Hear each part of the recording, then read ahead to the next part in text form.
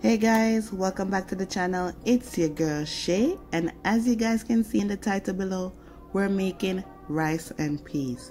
Now this is a staple in our Jamaican culture. We eat this with everything. Any protein you can eat this with. So if you don't know how to make it, stay tuned and I'll show you how to get it done. First thing you want to do is start the cooking process for your peas. Now I'm cooking my peas in a pressure cooker. You can cook it on the stove, but it will take a longer time. So I'm just adding 4 cups of water to my pressure cooker because I'm cooking a small amount of rice and peas today. Next, I'm going to add 4 cloves of garlic to my water. I'm just using the back of my knife to mash that garlic and release all that good flavor. Also, you need 1 teaspoon of salt.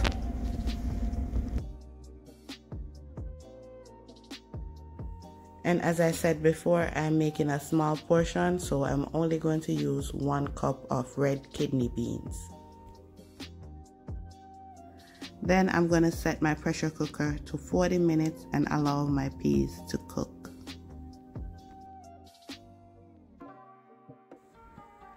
Next, I'm going to wash my rice.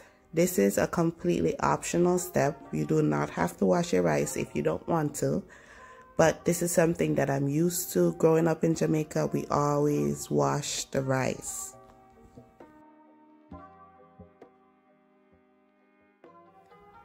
Okay, so after 40 minutes, that is what you want your peas to look like. It's nice and soft. The fork goes through easily. That just looks perfect. So now you want to transfer your peas from the pressure cooker to a pot. Because we had to wait for the pressure cooker to cool down before we transfer our peas, you want to wait for that pot to start bubbling again before you go ahead and add your coconut milk. So I just put in half of that coconut milk. Then I'm going to add a teaspoon of salt, some sugar, about a teaspoon, and sugar also is optional. This is just how I do it. And some thyme, of course, and some scallion. You want to crush that scallion to release all that flavor. So that's what I'm doing now. And then I'm dropping that straight into the pot. And of course, we can't leave out our scotch bonnet pepper and about a teaspoon and a half of butter. And next, I'm going to just cover the pot and let it cook for about 2 or 3 minutes just to infuse the water with all of that good flavor, okay? Then next, once it's been cooking for about 2 minutes, I'm going to go ahead and add my rice. Now, if you're new at cooking rice and peas, it's best to have less liquid in your pot than more, because you can always add more water to it. But if you have too much liquid and your rice keeps cooking and cooking, it will get too soft. And you don't want that. You want to make sure your rice is nice and shelly. And this is a good example of rice and peas to liquid proportion. Now, after cooking it for a few minutes, you see your water reducing and your rice is still very hard.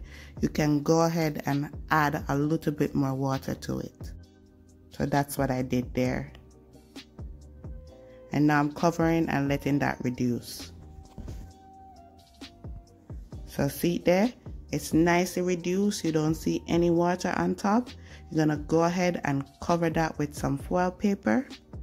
And also reduce your heat to the lowest point on your stove and just allow that to steam for another 10 minutes. After 10 minutes, your rice should be completely cooked. and you just want to go in and remove some of that thyme stick that's left behind there and give that a nice stir. And one quick thing I forgot to tell you guys, do not let that scotch bonnet pepper pop in your pot. You want to remove that before you stir. And there we have it. Beautiful rice and peas. Now let me serve that up for you guys. You see that jump right there? I burnt myself on the pot. Oh Lord. Anyways, I hope you guys enjoyed this video. And let me know if you try this at home or it turned out for you in the comment section below. Thank you guys so much for watching, and I'll see you next time. Bye.